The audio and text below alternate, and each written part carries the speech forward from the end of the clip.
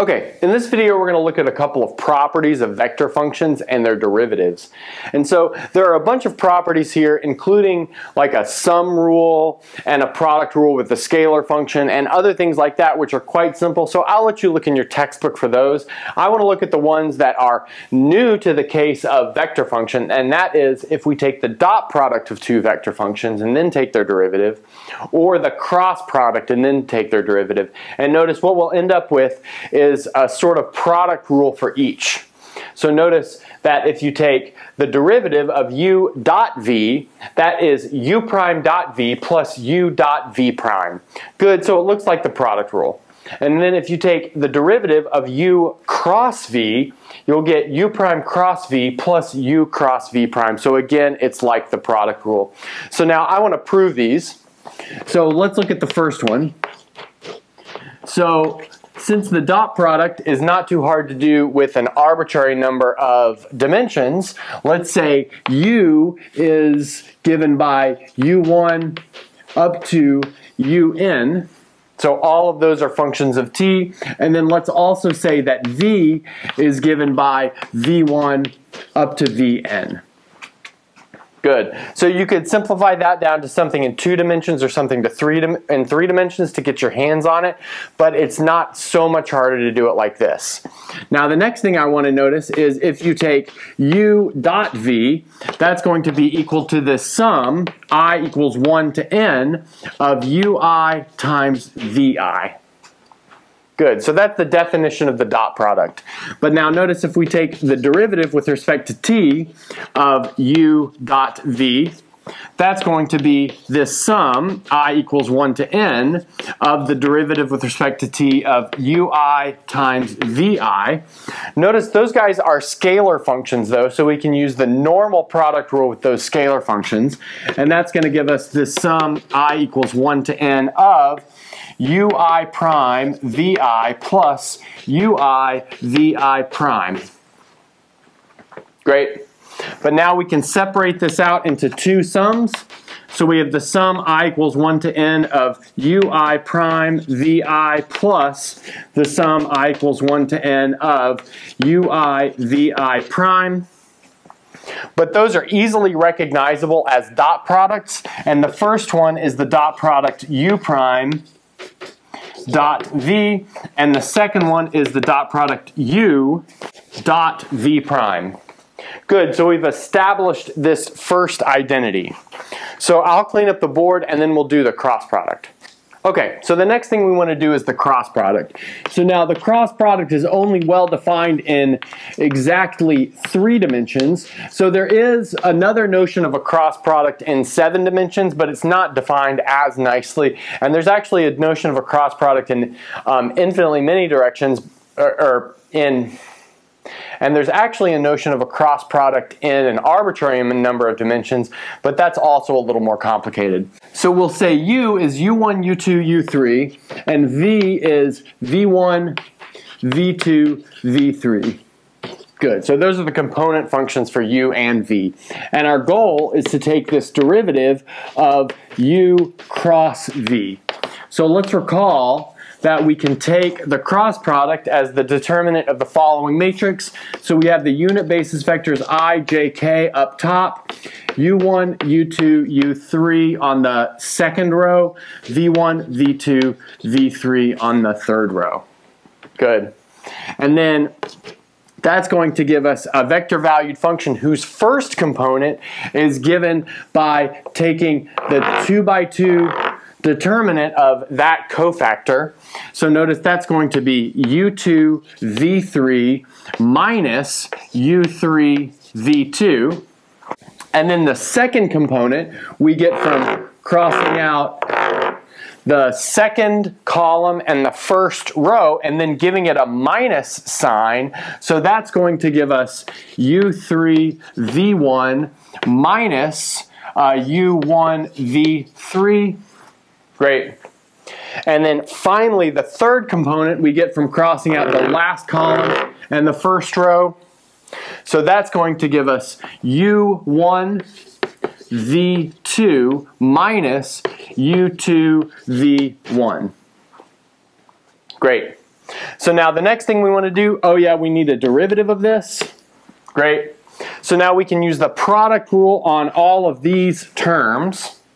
So that's going to give us the following. So we'll have u2 prime v3 plus u2 v3 prime minus u3 prime v2 minus u3 v2 prime, and so on and so forth. So I'll do that really quick. Okay, so now we've got our derivative taken. Notice we've got our first component here, second component here, and our third component down here on the next line because I ran out of room. And the next thing we want to do is break this apart into pieces. So I'll break this and this apart into one of the vectors, this and this apart into the other vector, and so on and so forth. So all of the yellow underlines are going to go in the first vector, and all of the orange underlines are going to go in the second vector. Okay, good. So for instance, the first vector is going to be u2 prime v3 minus u3 prime v2, comma, u3 prime v1 minus u1 prime v3, and then finally u1 prime v2 minus u2 prime v1. So that's the first vector. But now notice it's pretty easy to see that this first vector is exactly equal to u prime cross v. Good. And then I'll maybe underline all of these in yellow to remind ourselves where those came from. And the next thing we want to do is look at all of the orange vectors. So I'll just do that real quick. Okay, so now I've written all the orange underlined vectors. So I'll note that by putting a little orange underline here. And now we have terms like u2 v3 prime minus u3 v2 prime, and so on and so forth. And it's not too hard to see that this is u cross v prime. Good. So that establishes the second identity. Okay, great. So I'm going to clean up the board, and then we're going to look at some consequences of these two identities that might be a little unexpected. Okay, so the first observation that builds off of these two identities that we have here involving the derivative of the dot product and the derivative of the cross product is the following. So if the magnitude of a vector valued function is a constant, so I'm not saying the vector valued function is a constant, but its magnitude is a constant, and that's for all t, then the derivative of that vector valued function is always perpendicular to the vector valued function. So let's see how this goes. So let's recall that we want to show that r prime of t dot r of t equals 0. So that is equivalent to these guys being perpendicular. And let's see how we can get that.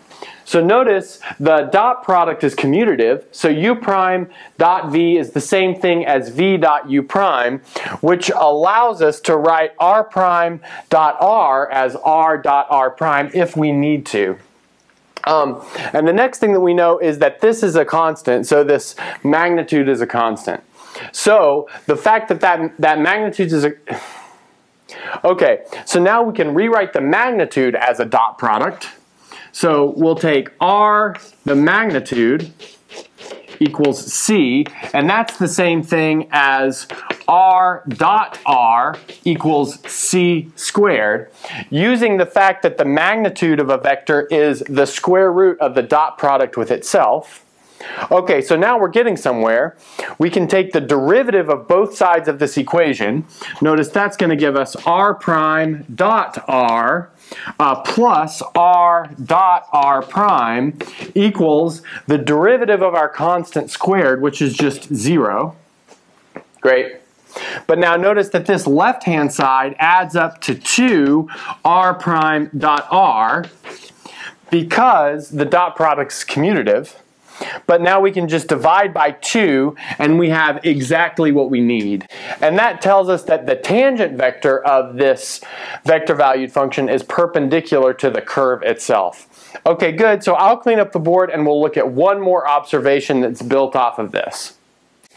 Okay, so the next observation we're going to look at has to do with the cross product. So we want to show that the derivative of r cross r prime equals r cross r double prime. So this is a straightforward calculation. So we'll take the derivative of r cross r prime, and we're going to use this property that we just got done proving. So that's going to give us r prime cross r prime, taking the derivative of the first one, plus r cross r double prime. So notice we've already achieved our goal out here. We have r cross r double prime, but we've got this extra term. But this extra term is a vector cross itself, but if you recall from previous, a vector cross itself is always 0, and so that gives us the identity immediately. Okay, good. So that's the end of this video.